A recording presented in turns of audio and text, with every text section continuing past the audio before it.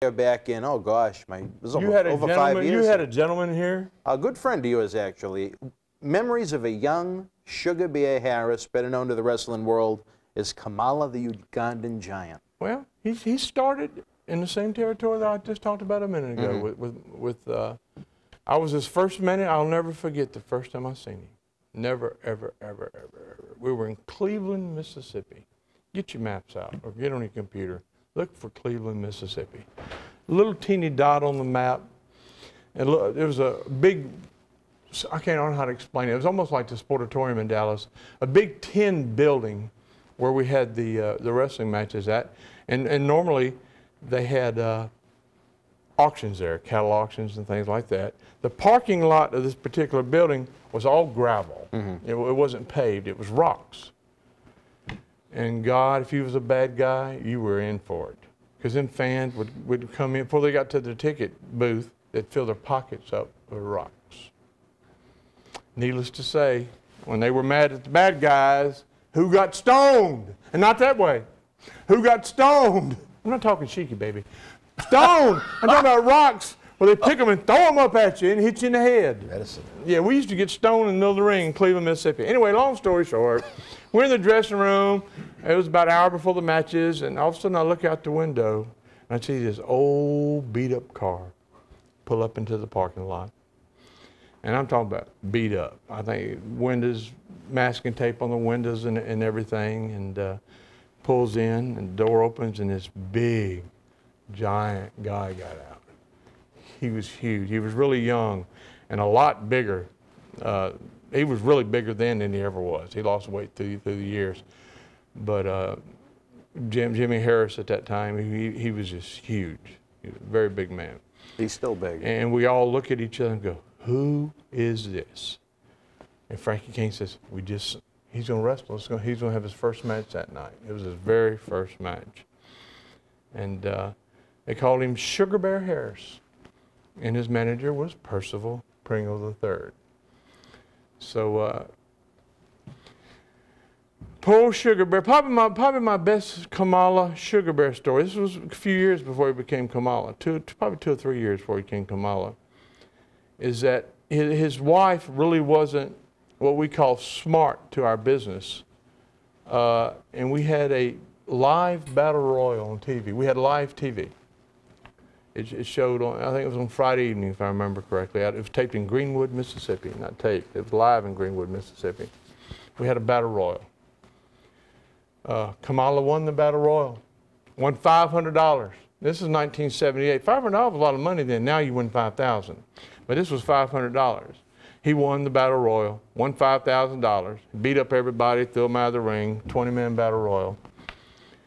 Anyway, long story short, he lived in a little, I think still lives there, Senatobia, Mississippi. I better not give too much details. I don't want y'all knocking on his door.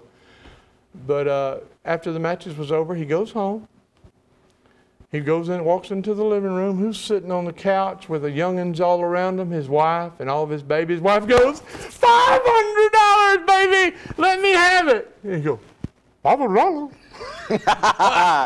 What you talking about $500? You just won $500 on TV on the Battle Royal. I saw it. All my friends seen it. Well, I don't have it. This is the gospel truth. His wife went into the kitchen, come back with a shotgun.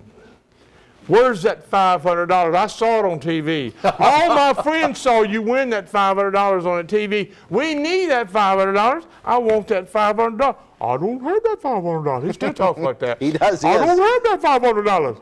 Well, she cocked that gun.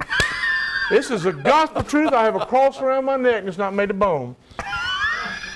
He ran across the street, into the woods, across the street, and I swear he hid out all night long in the lumber yard across the street from his house because his wife was going to shoot him because she thought that he had just got the $500, no telling what he'd done with it. Whoa. So needless to say, the next day, Mrs. Harris got some lessons on the wrestling business. But that story is legendary in our business that he won his first battle royal and his wife wanted that $500 and gosh, we didn't make $500 in 6 months back in those days. But he was a great guy. I love him to death, Kamala, and he went on from there. He learned the craft right there with us, with the Freebirds and myself. They weren't the Freebirds then, of course. They didn't become the Freebirds until they moved on and started working for Nick Gulas in Tennessee, and that's when they became the Freebirds. And later, Buddy Roberts joined them. And there's so many stories, so many pieces of the puzzle. But Kamala became Kamala in Memphis, courtesy of Jerry Lawler, which a lot of our talents back in those days came through Memphis. Most of the guys, I would say close, probably 90% of guys that made success in our industry, and most of the veterans of today went through that territory. And you learned your craft there. And Jerry Lawler was a master of the craft then, and he's a master of the craft today. So he saw James Harris, and he took him. Lawler's an artist, you know that. He took him and painted some moons on him and some stars and his face, and took him out in his backyard, got his 8mm camera and filmed him going through the woods. You probably can. I think that's on YouTube. You probably still can find that on YouTube. With an eye, though. And he became Kamala back in those days. So, dear friend, and another note on Kamala. This was, like I say, middle 70s, 76, 77. Racial tensions then was really not like it is today. And we'd done a little thing where, I reached in my pocket. We was doing a television promo just like this. Me and Kamala standing in front of the ring, and I'm talking about a city that we're going to, Jackson, Mississippi, this Tuesday night. Don't miss it. And I said, Kamala, if you win this match, I'm going to give you a bonus. And I pulled out a $50 bill and took it and threw it on the floor. And he bent over to pick it up. When he did, I kicked him in the butt. And he went flat out on his face. You knocked him down? Yeah. He's huge. I know he's huge. The World Wrestling Federation was live at Richmond Hill Hall in Queens, New York, Monday, March the 22nd, 1982. In the opening contest, Johnny Rodz beat Barry Hart. Manuel Soto with the win over Jerry Johnson. WWF Intercontinental Champion Pedro Morales battled Greg the Hammer Valentine to a double countout. S.D. Jones battled Steve King to a draw. Larry Sharp defeated Lee Wong. And in the main event, Polish Power Ivan Putski with the win over Adrian Adonis via disqualification. If you were in Queens live, share your memories in the comment section below. Use the links in the description box to help keep Wrestling Legends working in our eBay store and on our acclaimed Patreon streaming service so we can bring you more interactive superstar shoot interviews to relive the good old days of professional wrestling. Check it out.